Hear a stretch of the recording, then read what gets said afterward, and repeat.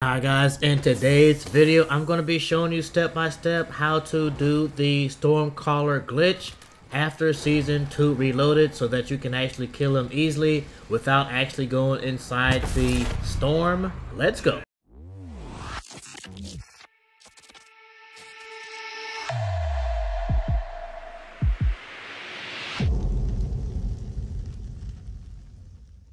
Alright guys, I know this video is going to get over 100 likes. I'm going to show you step by step how to do the Stormcaller glitch after Season 2 Reloaded, because after Season 2 he did get a huge buff. For this you will need the Jack Purifier, which is an underbarrel attachment for certain MW3 assault rifles.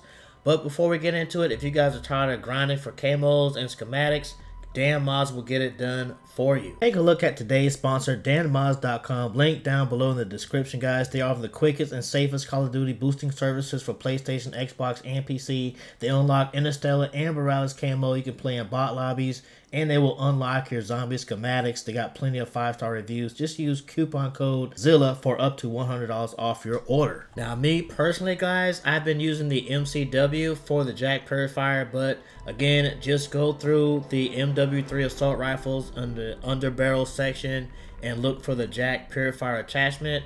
And the MCW, I know it works. It's just one of my favorite guns. So now let's get on to it. All right, guys. So I've been racking my head around trying to find a weapon that will kill the Stormcaller after Season 2, and finally found a weapon that did it, and it is the Jack Purifier. Now, for the glitch, the Stormcaller still comes out of the storm if you drive through there really fast. Now, you do not need the bike, the blood burner bike.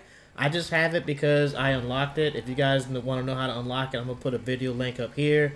And I figured I would try to do the ether weapon there from the bike just to see maybe it'll work, because we have the blood burner key. Just figured I would just try it. Maybe they put it in the game, but that does not work, of course. But the Jack Purifier works like a charm, and this is only PAP 2. You guys are going to see in the later part of the video, towards the end, the PAP 3 version of this goes in. So, get you a lot of loot right there, guys. And of course, don't forget you can pick up that skull. That is worth 5k in essence, and you will be good to go. Alright, now the only downside, guys, and you guys can try it out as well, but it only spawns one time per game now. That's at least what I noticed. You guys can let me know if you tried this and he spawns more than once, but for me, I've only seen it spawn one time. So now this is the PAP 3. Notice how quick that was compared to the PAP 2 Jack Purifier. The PAP 3 gets it done in a matter of seconds. So this could be good. Maybe if you're doing the whatever mission that is where you have to kill the Stormcaller, or maybe you just want to get the Stormcaller done and maybe get a skull and kind of see what else he drops. He does drop a large ruck. Sometimes he drops a 3-plate as well.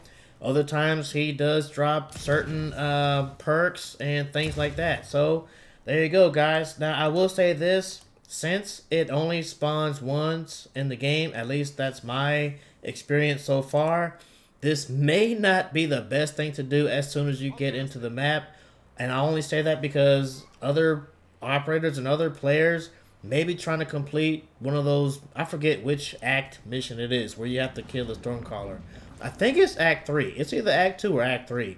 So if you go in here and do this, you know, and kill the Stormcaller, he only spawns once, unlike before Season 2. That'll kind of screw somebody over for the most part, because they will not be able to do that mission that maybe they just came in here to do. So for me, I would just wait until later on in the mission or in the map, and then give it a try, guys, and just have fun with it. But that's the video, guys. Now, if you are looking for a video on how to collect these 4 items you need for the new Dark Ether Rift, I'm going to put that link to the video right at the end of this one. Check it out after this video, guys, and I'll break it down easily for you guys step by step. And I'll see you guys on the next video. Peace.